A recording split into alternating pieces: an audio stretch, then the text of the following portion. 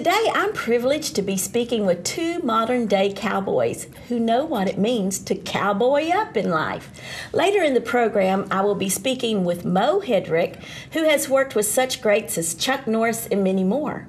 But my first guest, Scott Mendes, was the world bull riding champion in 1997, and it's my pleasure to introduce Scott Mendes to the program. Welcome, Scott. Thank you, Miss Theresa, for having me. Oh, it's absolutely a delight to have you. I've been trying to get our schedules to coordinate for a while, and I'm so glad that it worked out and you're with us today. Yes, it's going to be a lot of fun. All right.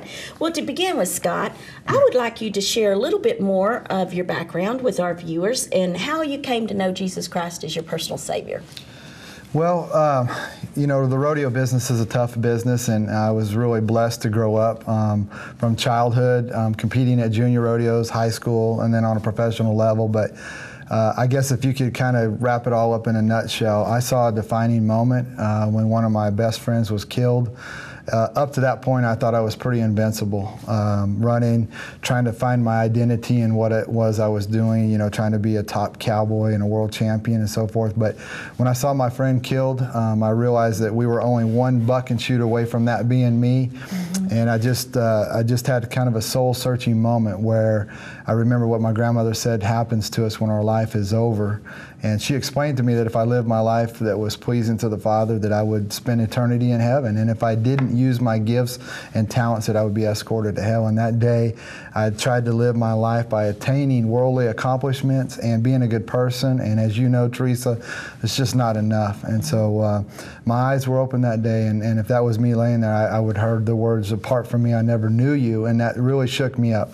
And I walked out of that building saying, "Lord, you can have my career, my life." And from that moment on, in 1994, when that happened, my life radically changed. And I was able to have the confidence that I need to allow Him to guide my career in all aspects of life. And so He really blessed me. Awesome. Well, that's 1994. How old were you?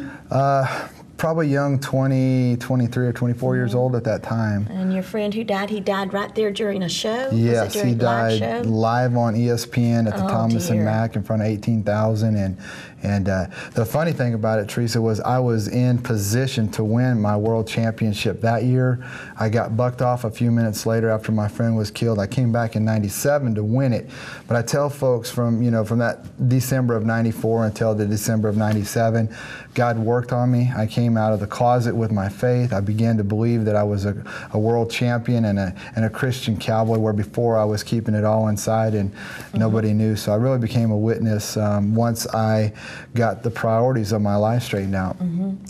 My goodness, how does a rodeo handle such a tragedy in front of a live audience? How did they handle that? Well, you're talking about cheering and screaming and the anticipation of who's going to become the world champion. Every year in Las Vegas, it comes down to the last 3 or 4 guys riding. Of course, I was in that position that day, and I longed for a championship, thinking that would make somebody out of me and that God could use that. God wanted me first as a person before the championship would come. So, the crowd goes really quiet, and everybody just, a hush goes over the crowd, and it's 5 or 10 minutes to get them out of there. And then you got to come back and ride again. So it was a very emotional the show has situation. To go on. Yes. And did the crowd know how serious it was, or did y'all kind of keep that from everybody until?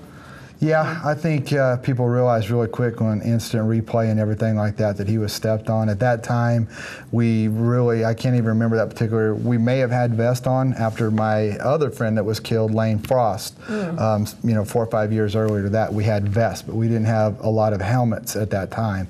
Today, helmets are pretty widely used. Back then, we were old school, and nobody wanted to, ride under that pressure of being called a cowboy or not cowboy based on whether or not you wore a helmet. But yeah, if he'd had a helmet, it may have helped. But it was a very tragic impact that he took that day. Yeah. Oh my goodness. And so that didn't deter you from going on and riding? No, spiritually it did. Physically, again, I had indicated earlier in our talk that I thought I was invincible, and I had been at rodeos, in the springtime. A couple years prior to that, we lost 4 of my friends riding bulls. So, you know, it's like racing cars, and if you hit a wall going 100, 180 mile an hour, chances are you could die. And bull riding is no different. And so you want to have everything in your life ready if that was to happen. But yeah, just watching that, I realized I'm not as tough as I thought. And I think that that was God's way of speaking to me. And if that was me, I would miss heaven. And it really scared me because I was wanting to do things for God. But again, thank goodness for renewing the mind and getting my life right. And in an environment like that, such a dangerous sport, we do need witnesses of Christ, shining lights and reaching out, because you never know when it's going to be your last ride, right? Yes, ma'am. Yeah, wow, that's something. Well, Scott, tell us about your experience in 1997 when you won the World Bull Riding Championship. You know, I guess in a way, Theresa, you know, all that went on in '94. I went back in '96 and I didn't do very good. '95, I had a knee injury that allowed me to be 17th in the world, and they only take the top 15. So when I got there in '97, after those years where I had come out of the closet with my faith and just took a lot of the pressure off me, it just kind of naturally happened that year. My son was born premature by about 6 weeks, and so we couldn't fly out there. We drove, and you know, that week I remember he was crying in the hotel, and I didn't get much sleep, and I was still working out every day, but I just began to ride bulls every day for that 10-day competition. I was able to ride 7 out of 10 and win a world championship, but I pretty much felt in my heart that it would come, but I wasn't thinking about it come, and so naturally as an athlete, I was just kind of in that zone to win it and let it happen. But it was a blessing, and I tell folks all the time that if I would have won it in '94, I would have always said, look at what Scott did. And God wanted to reserve that championship so that he could use it on the platform that he's really allowed my family and our ministry to grow under. So it's been a blessing, but you have to totally trust him and allow him to have control. Absolutely, absolutely. Well, you just thought you were a bull rider. Actually, you were a rodeo minister. Yeah. Well, we do have a clip of your bull riding days, so let's take a look at that. Awesome. He rides with all kinds of big upper body movements. He's a big bull rider. Probably one of the tallest and stoutest in the field. I'm talking about our young man, Scott Mendes.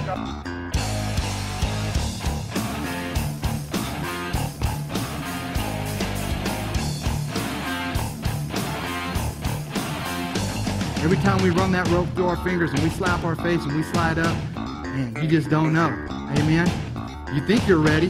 You pray over your bull and you think your heart is right, but you never know how many people you influence along the way in your life.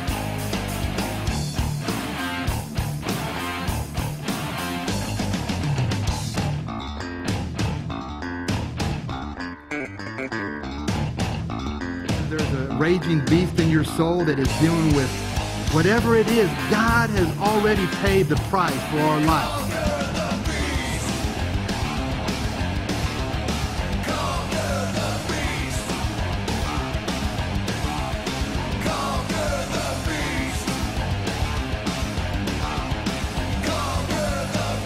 You don't have to wait for a defining moment in your life to conquer the beast in your soul.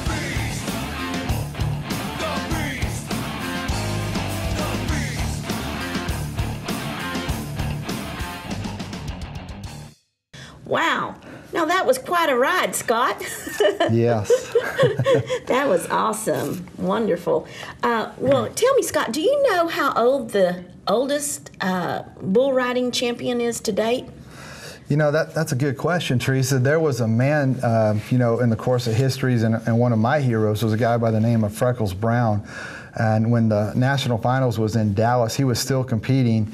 And, you know, he was 45 years old and competing at a national finals level as a professional. So he's probably the one that's remembered the most for that. Okay.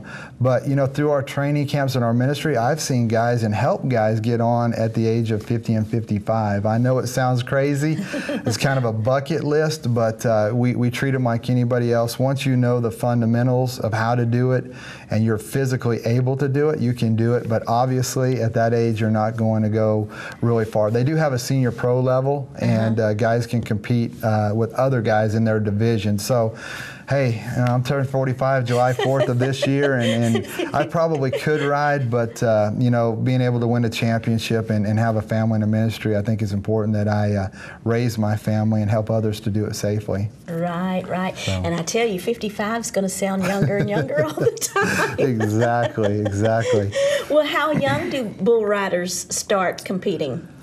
Well, I got on my first calf in California at a branding fire. My dad had a ranch, and all of his buddies were branding cattle, and they just set me on the back of a calf, and I probably rode 20 feet and fell off and had no idea that God could use that. But I just did a camp this weekend in Jasper, Texas, and we had 6, 7, and 8-year-olds there riding calves. You usually go from calf riding to steer riding, and then you go to high school in junior and senior bulls, and then you go to an amateur, and then you go professional. So you can start off at 5 or 6 years old like I did. Oh my if goodness. you want. Oh my goodness. Yeah, I can't imagine letting my son do that or at any age. Well, think about it. They're playing baseball at 5 and 6 years old and T-ball. The stock is really fit for them, but they are getting on and you get bumped around. I can remember having black eyes when I was riding calves and broken legs and different things like that in steer riding. So you just got to be tough. Wow. Well, you certainly have to be called to do something like that. To put your life in danger in any of these sports that are dangerous, you really have to have that desire, that passion, that drive, and that call to do that, because I don't know any other reason why you do it, really. Well, I know it's being a cowboy is a way of life, and the rodeo profession really stems and evolves from the working cowboy out on the ranch. You got your roping and doctoring and steer wrestling and bucking horses and bull riding. A lot of that is just the that's what they did on the Western frontier. And from the Wild Bill Hickok rodeo days and the Western shows to what we do today at the Fort Worth Rodeo and Coliseum and Houston and all across the world, it's a way of life. And it's easier for you to come from a ranching family, but you don't have to. There's been some great guys that have stepped up, learned the profession, and done quite well at it. But it is to an advantage to be around horses, and to be an actual cowboy makes a big difference. Oh, absolutely. Well, now, I've always thought that the rodeo environment and that arena has always been like a family-friendly entertainment and a very positive place, and have good role models. Has that changed any over the years? Yeah, I think one of the things that's challenging with it, rodeo is sponsored by tobacco and alcohol, and those things are there. Rodeo is a family sport because of the lifestyle, and the most damaging thing is when you have a young rider that comes from college or a good solid family structure, and he gets out there on the road, and all of a sudden it's just like any other sport. You hope that their character is strong enough to carry them to the exposure of the temptation that they're going to have in life. And for me, when I was 18, 19, after I graduated high school, I went directly into pro rodeo. I didn't go to college. I would have loved to for the business aspect of what I'm doing today, but I had a real burning passion to get to the national finals and win a championship. But yes, young men are exposed to a lot of stuff very early, and the rodeo world is it's just like a machine. There's a rodeo in every city every night, and really, every city every night. Wow. Yes, without a doubt. Bull riding is the second most popular sports, spectator sport in North America, only second to NASCAR. I did not know that. It is. Wow. It's a very popular sport. We're from Texas, so we see it a lot. But even in east of the Mississippi or in Montana and California, there's broken up. The United States is broken up into regions, and guys rodeo in those circuits, and then of course they come together internationally for the national finals to win a world championship. So rodeo's popular. It really is. So. Well, we have cowboy churches around here too. Yes, we do. So like you said, it's a way of life, and it's a very specific calling here in Texas and other places too. So, well, now Scott, in some sports there's been issues arise with the names of teams such as the Washington Redskins, etc. Now, have you ever had to deal with the term we call political correctness in the rodeo arena? And is anyone offended to be called a cowboy today? And is there a certain way they want to be addressed? Can you believe I have to ask that question, or even would want to ask that question? It's a good question. Let's try to handle them one at a time here. I'm very familiar with the name change of the Redskins, and yeah, there's a lot of stuff going on in our culture. I personally think the Redskins is a very fitting name, quite honoring too. If you go back and look at the way it was designed then, as opposed to the conflict they're under now. Rodeo, it's such an honor to be called a cowboy. When I wear my cowboy hat in the airports internationally, I know they maybe kind of think of you as John Wayne, but they know where Fort Worth, Texas is. They know where Cowtown is. It's an honor to be a cowboy. There are working cowboys and movie acting cowboys and ranchers and so forth. For me, I grew up just a cowboy, a working cowboy, but I got to live the profession, a professional rodeo cowboy. And so I wouldn't say that there's too much conflict out there. Political correctness would be, maybe just drawing the line between a weekend warrior, a guy that kind of competes just around a local area that wants to be known more nationally, kind of a wannabe cowboy, or line dancing. Sometimes we get some of those confused, but in general, if you wear a cowboy, you're kind of held to a certain symbolism, and we should uphold that in the American West. You should know the history and the lineage of where you come from, and it's just a blessed to be an American cowboy, because we did a lot to settle this country, and we got to uphold that. So it's an honor.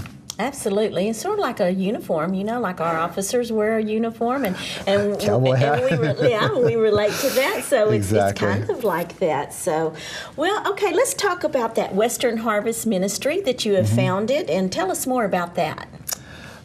In 2003, we incorporated as a nonprofit. When I was writing, I had a little motto or a saying on my gear bag, and it was called Spurring with Jesus. And there's actually a scripture, Hebrews 10:24 in the NIV says, "Let us consider how we may spur one another on towards love and good deeds." And when I became a Christian, I was like, Lord, if you're going to use cowboys and you would like to use my life and you can clean me up and do so, then go ahead. I just really want to ride bulls for you. And next thing you know, he blesses that. So we kind of had a tagline, Spurring with Jesus, but we became incorporated as Western Harvest. Today we hold national speaking engagements, training camps. We formed a Christian bull riding league, and you've been out to our ranch, which is really a Christian rodeo academy. So we help young people to make right decisions, and to our bull riding league is called Conquering the Beast. So we want to help them to understand that developing character and having a relationship with God is priority. All the sports and the identity and the honor that would come out of that is secondary. And so we're raising up leaders for Christ in the Western world. Awesome, and I love that positive influence. That's so wonderful. Well, now, Scott, I know you also travel down some famous roads, and you know quite a few actors, and you've also been on the American Bible Challenge, hosted by Jeff Foxworthy. Yes, ma'am. And you shared about your faith and about the ministry. So let's go ahead and watch a clip that shares a little bit more about your ministry, and we'll come back and talk about that Jeff Foxworthy event. Okay, sounds good.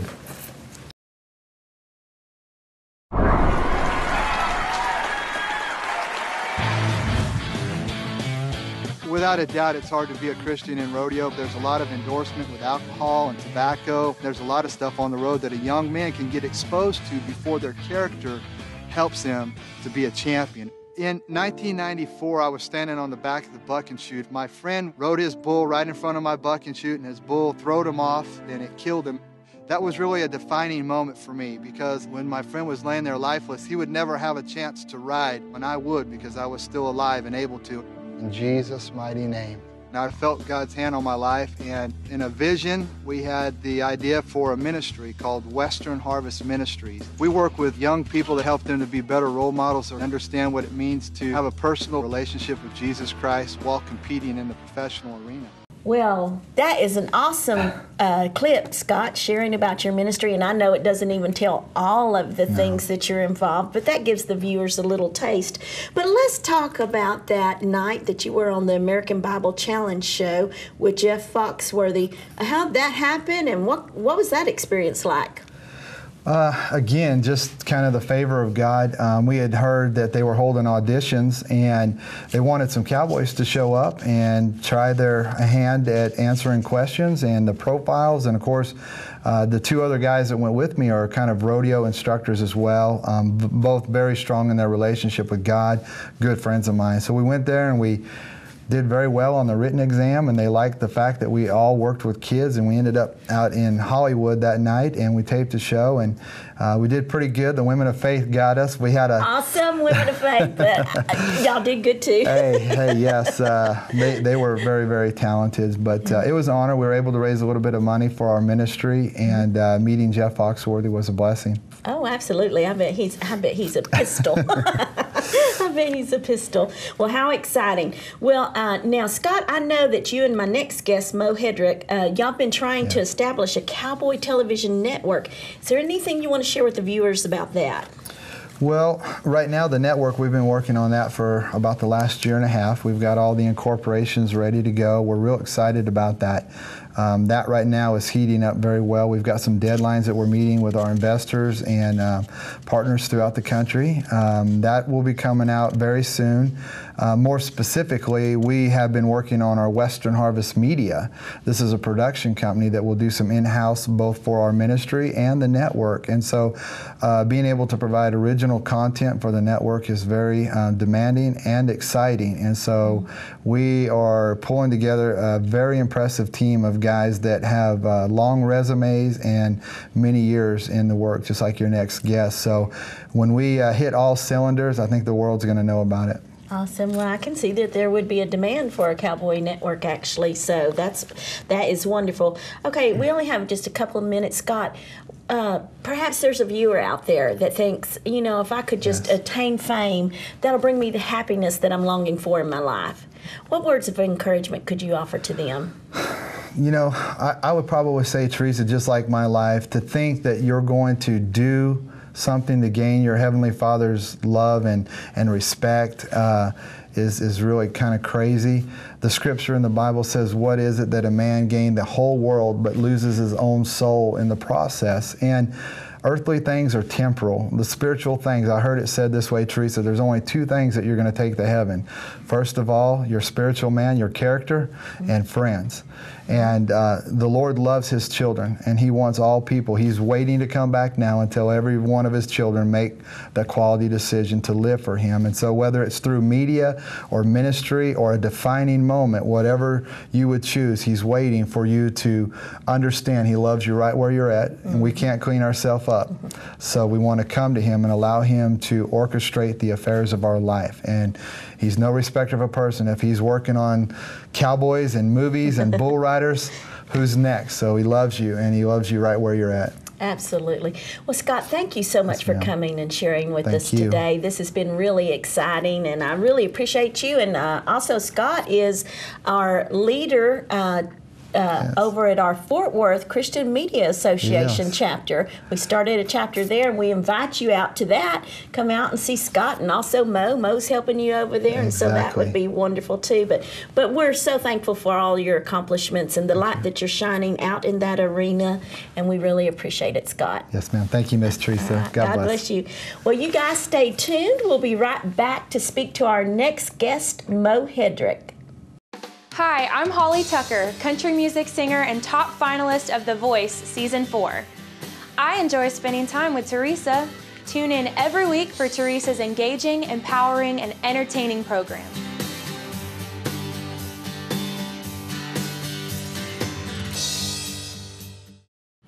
And now, before I introduce my next Cowboy guest, Moe Headrick, let's watch a roll-in and find out more about Moe. Howdy folks, I'm Moe Headrick, and most time you'll see me dragging behind a wagon or falling off a horse or getting beat up in a saloon. I'm an actor and an ex-stunt man, and I've been around movies for the last 30 years. And you know at the base of all good westerns, it was faith-based. The good was good, the bad was bad, you never crossed that line. Well, all right, that was awesome. Help me welcome Cowboy, producer, and stuntman Moe Headrick to the program today. Thank you so much. I'm enjoying being here. Oh, God bless you, Moe. We're so glad to have you with us today. Thank you. And to start this interview, Moe, I want you to share with our viewers a little bit about the person you were before you gave your heart and your life to Christ, and then what your life is like today since you've given it to Him. Well, that goes back a long way because I'm an older guy. But I grew up in a cowboy family, and actually it was like 5 generations of Texas Cowboys family. And we grew up a traditional going to church every Sunday and that kind of thing. But I never did really understand a lot when I went to church when I was younger. When I got older, God kept grabbing me and pulling me toward the Bible. Read this, read this. And I didn't really realize it. And I would pick up the Bible, I'd read a little bit, and I'd put it down and go away. And then I would come back, pick up the Bible and read a little bit, and then I'd put it down and go away. And he just kept hounding me, and finally I just picked up the Bible and started reading, and I started understanding what I was reading.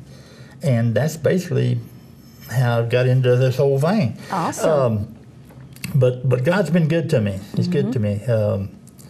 I've met a lot of good people, and gosh, I mean, my life's just been great. It's been great. That is wonderful, Moe. That really is. That is awesome. Well, I tell you what, I understand that you've been involved in many movies and television shows such as Walker, Texas Ranger, and so many more. Could you share a few of your most rewarding and memorable roles, and who you participated with, which actors and which films? Share that with our viewers. Gosh, that's hard to do. When I started out in the movie, I started out as a wrangler, and that's the person who handles all the animals. And then I noticed the stuntmen would come out, and they'd stay out an hour or two, and they'd draw their check and go home. And I thought, well, I need to do that, and I have to work all day, you know. So I became a stuntman and did stunts for about 20 years. And then I got to realizing that I couldn't keep the jumping and falling and like the younger guys could, because I was getting up in age. So I decided to go behind the camera some with directing and writing and producing and that kind of thing, and special effects. Memorably, I did several movies like with Kenneth Copeland and their ministries, mostly because I always played bad guys. You did? Yes. Oh. I'm not getting those parts now. Now I'm getting the good guy parts. Oh, well, that's good. But back then I always played bad guys. And so life was a little different then. But the bad guys in most of the movies are the nicest guys. So it worked out fine. And it could be fun. It could be fun to play a bad guy. One day I might want to play a bad lady. There you go. There you go. And, you know, you get to meet a lot of very interesting people. You really do. And I've worked with some really great older stars. Name some of those that you've worked with. Clint Walker, Johnny Crawford, Chuck Connors, Ken Curtis, James Drury, and this goes on and on. Of course, in the 90s and 2000s, we did a lot of Chuck Norris movies. I was in 10 of those. I love Chuck Norris. I love him. And so... Awesome. Well, that quite a career there for you. And so then you got into stunt work. And so, Moe, I was wondering, are all stunts dangerous, or some stunts not necessarily dangerous? And if so, give us an example of what a stuntman would do that would not necessarily be dangerous.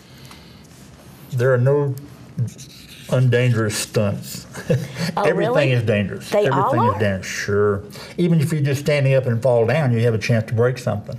Right. And of course, I work with animals more than anything else, and so there's always that element of you can't choreograph with an animal because they're going to do what they want to do. That's true. 80% of the time. And fight scenes. If you do fight scenes with an actor, a lot of times they're not trained to fight. So you get hit, you get the, you know, so it can be very dangerous kind of thing. Did that ever happen to you? Yes, ma'am. Yes, ma'am. Do you want to tell who did it? Well, it was I don't want to put you on the spot, but if you can. several times. One of them was Randy Travis. He hit me. Randy Travis, huh? Yeah. Oh, bless you, Randy Travis. Yeah. We're praying for you. Yeah. But no, he was in Gainesville last night. Yeah. He was in Gainesville last night. Oh, so, really? Yeah, at a okay. concert. Yeah. He's a great guy. Yeah. He's a great guy. But yeah, every stunt is dangerous, and you try to, like I say, you try to choreograph it to where it's a minimum of danger to it. But and we use pads and that kind of thing, so it helps. But it is dangerous. Well, tell me, what's the most dangerous stunt you've ever performed? Well, for me, high falls are the worst. Okay. I've done things like pull a horse down, get shot off a horse, get shot out of a wagon. I drive teams like stagecoaches and wagons and things. But I wonder how many people can still do that, Mo? Drive teams of horses. There's not many that do really the movie stuff. Really? Are you mentoring anybody to take that on, training them to do that? No, because the Westerns have declined so much in the last decade, I guess. They've declined. But now they're starting to get a rebirth of Westerns, and I'm really glad to see that. But we're not getting the young people that want to do it as much as we should. Right. And I think we should not let that skill die, because we never know. We may not have gas available. We may need to go back to some horses one day. You know, somebody needs to know how to drive these things. Well, tell me something. How closely does a stuntman have to resemble the star? And isn't that kind of difficult? It is difficult. It depends on the stunts as to if they have to look like the person. If they're real close-up stunts, you need to have somebody that looks kind of like the star. But in general, not necessarily. They need to be the same size, more so than the same facial features. You know, on good shows, I can't really notice that the stuntman's different, but on some shows, I can really tell. You really pick them out. I can really tell. But yeah, I've wondered about that. Now, do you have any idea about how many stars like to do their own stunts? I do know Tom Cruise does. Yeah. There's quite a few of them. Quite a few of the younger stars like to do their own stunts. They do? Yeah. So I guess when they're younger, they kind of like that, right? Yeah. Yeah. It's an adrenaline deal. Yeah. But I bet their managers, would they have to have their manager's permission to be able to do that, I wonder? Well, the agents and managers don't like them to do that. Right. Because there's that danger there, you know. And the producers, the same way. They don't want to have to postpone filming because of an injury or something like that. Right. So it's probably... It could be costly. Yeah, it's probably a special treat for them to be able to do that and special permission, because I can see the wisdom in that, you know. Well, tell us, Mo, what are you keeping busy with in the industry these days?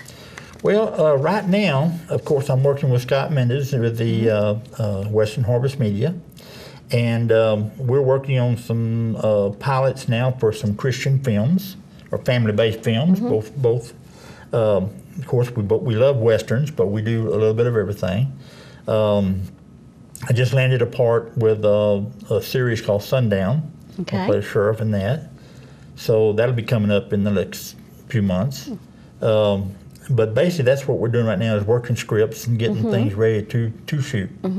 And so now, are you still doing stunts, or have you kind of? Yes, ma'am. I still do some You're still stunts, doing stunts, just the minor ones, not the big ones. Right. I still do a lot of driving and horse work and stuff. And you're also producing now and directing and that type of thing, and acting as well. So it's kind of I think probably people in the industry, eventually they get there. They kind of get their hands on a little bit of everything and learn how to do everything, and that can keep you employed a long time when you know a little bit of everything and can do everything. But you're probably gifted and skilled at certain things. But well, Mo, you know what? Ever since I've met you, you've always been such a gentleman, and I never even greet you without you taking off your hat. And I just want you to know, as a female, I certainly appreciate a man that has tenderness and is polite and knows how to treat a lady. And so I was wondering, is there such a thing as a cowboy code? And if so, could you share with our viewers what that code is? Sure, there is. The one thing I'd like to say is a cowboy, not necessarily a hat or a pair of boots. It's what's in his heart. And if you keep God in there too, you got a winning combination. Yeah.